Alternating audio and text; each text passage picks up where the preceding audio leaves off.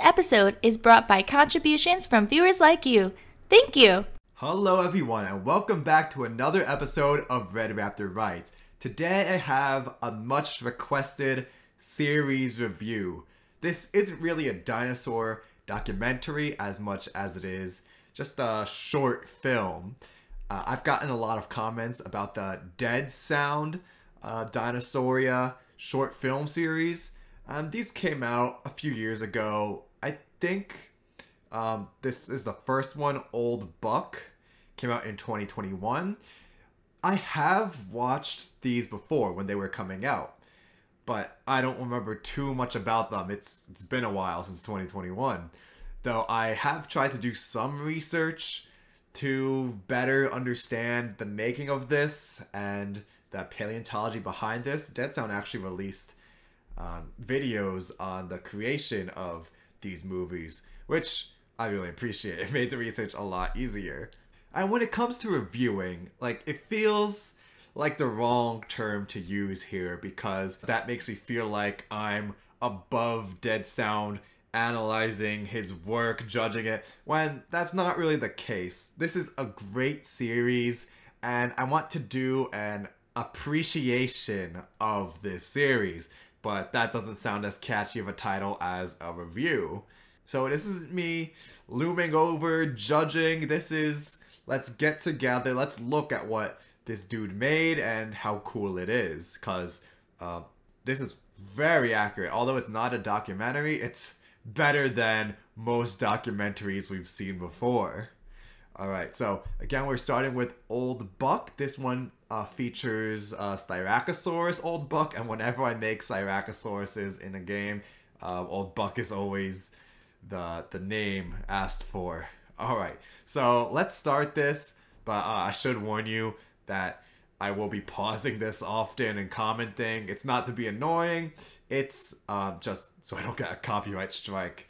And also, be sure to watch this on your own, because again, I'll be pausing, commenting, skipping some parts, just to not get that copyright strike.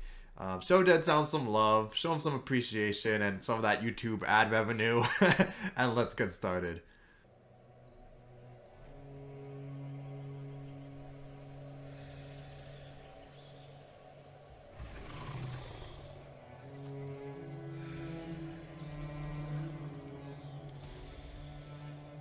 Okay, pause number one. We're a few seconds in, and there's already a lot to talk about. So I like the visual storytelling of this short film.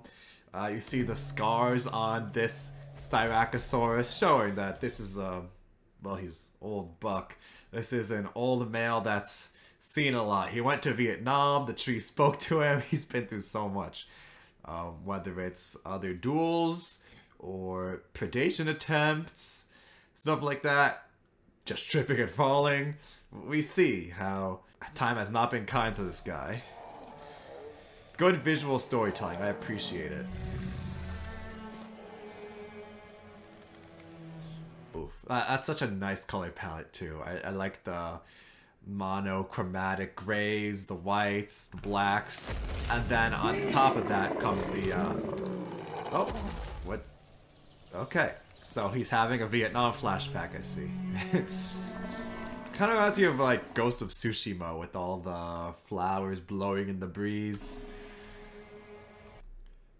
Okay, so something to point out is how the different Styracosauruses have different horn, what would I call it?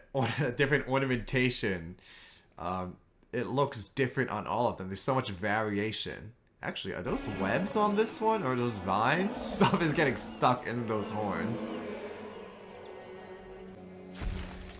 Okay, so I do... Okay, I'm gonna pause this a lot. But I like how... wait, we saw the blood on this one here. I like the color scheme with the red. It's really striking. It's really highlighted. It reminds me of a lot of Jaws. And how in Jaws there's like barely any red in the movie, or it's like really toned down.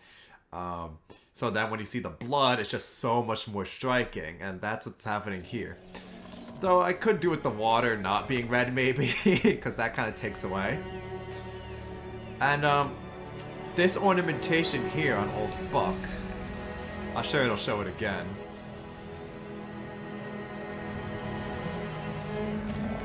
Yeah, look at him. He's has a much different features than the other, much different orientation. That's what I'm looking for. Orientation than the other Styracosauruses. So, if I'm correct, this one, Old Buck, is based off of. All right, it's difficult. This is difficult. There was a ceratopsid genus named Rubeosaurus, which looked like this. So it's like, oh, it looks different than Styracosaurus. Let's give it a new name. But then we find so much variation within Styracosaurus that's like, okay, I guess Rubeosaurus, or this specimen, just falls into what we would think of as variation within Styracosaurus. There is still debate on whether this is Styracosaurus ovatus, where it gets a new species different than Albertensis, or whether Rubeosaurus ovatus is really just still Styracosaurus albertensis. I guess Dead Sound here is arguing, maybe it's not an intentional argument, but more of just a fun design choice, arguing that Rubeosaurus ovatus is not just S. ovatus, but S. albertensis, because, well, this one is trying to mate and dominate the other albertensises. And this younger male in particular that he's challenging, ooh, Lambeosaurus. Yeah, very nice, pretty Lambeosauruses. I do like that patterning. It's very, very cool. And lifelike. Like, I can imagine this. This seems valid. Has that little beak. I love those Lambeosaurian crests. And you see, this is supposed to be sexual dimorphism here. So we have a mating pair. The male with the larger crest. And it looks like his beak is, his snout is longer too. And then the female with the shorter crest here. Just kind of reminiscent of birds and how males are more ornamental and colorful. Oh yeah, you see that striking red. I'll try to pause and get the young male here. Okay, I first thought this was supposed to be Gorgosaurus, but no, this is a Daspletosaurus here. And I do like the addition of the scars on the face here too, because this is supposed to be indicative of how Tyrannosaurids bite each other's faces. We have multiple specimens of Tyrannosaurids with bite marks on their snouts. This is how they interacted with each other, whether it was for dominance or competition, fighting over food, something like that. They would bite each other's faces. And we have this with Daspletosaurus, so it's a great touch here. Beautiful, isn't it? And yeah, he did not pronate the wrists. The wrists are not pronated. Even with the Styracosauruses, the wrists are correct, which is nice.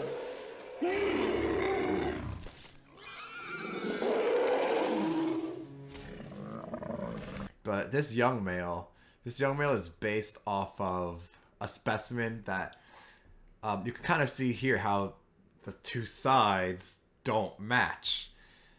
There was pathology and injury on just would be the left side of the face of the frill, and that causes all of the spikes to shift and not grow normally. So the two halves actually look different. So even Styracosaurus individuals have a lot of variation, but even the individuals themselves have variation in how in their different sides and how they grow. Just a really nice detail. I love how Dead Sound just went through all this effort to make the Styracosauruses look different. Now the other ones look like typical Albertensis, or what we assume is a typical, because what's typical for them? We're not quite sure, but more like the holotype. So you see how the horns shift in position and they grow differently on the left than the right. So there's an extra long horn on the left side.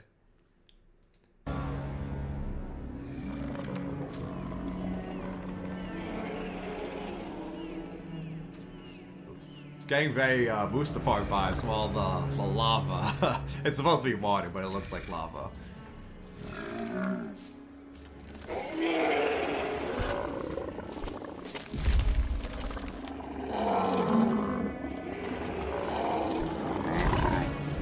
Bro got yeeted across. It's interesting. All right, so we have the more forward-pointing horn, which may be more accurate. It's how they're depicted now.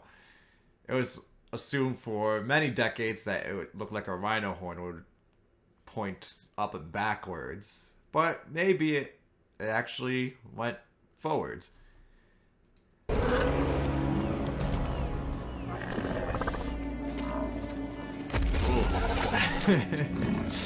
Even the Spinosaurus is shocked, like, dang, that's brutal.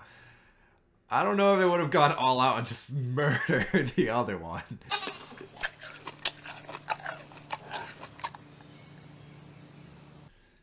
So, yeah, we have typical intraspecific combat between two males fighting over a harem of females. We're not quite sure that Styracosaurus did this, but it's a good... I don't want to say guess, because guess makes it sound like we're just guessing, you know, we don't know. It's a good inference. Maybe I can leave it at that. They have all this display, these large features, a giant horn. They were used for something. Oh, and this is another detail that Dead Sound added. Having 3 Daspletosaurus. It's vague whether they're meant to be a family group, a pack, just individuals coming together to look at the carnage and then feast on the bodies that are left over. But there is actually a bone bed in the 2 Medicine Formation in Montana with 3 differently aged Daspletosaurus found together with Hadrosaur carcasses that they were feasting on. So it may be possible that they actually lived together, or maybe they did just come together for food and then went their separate ways. It's unclear. But also Albertosaurus, a close relative of Daspletosaurus, has huge bone bed, the dry island bone bed with, wow, how many individuals? Over like 2 dozen individuals, I think. A lot of Albertosauruses in one spot. Unclear what caused all of them to come together. Did they live, so many live together, or did they just all come to the same spot to die? I'm not sure. Not sure how that happened. But yeah, he gets a free meal. Yeah. When do we get the free food? Ghost of Tsushima. You need the divine winds. Oh man, this is brutal. Yeah, oh, that striking red. I love the color scheme. Love the color scheme.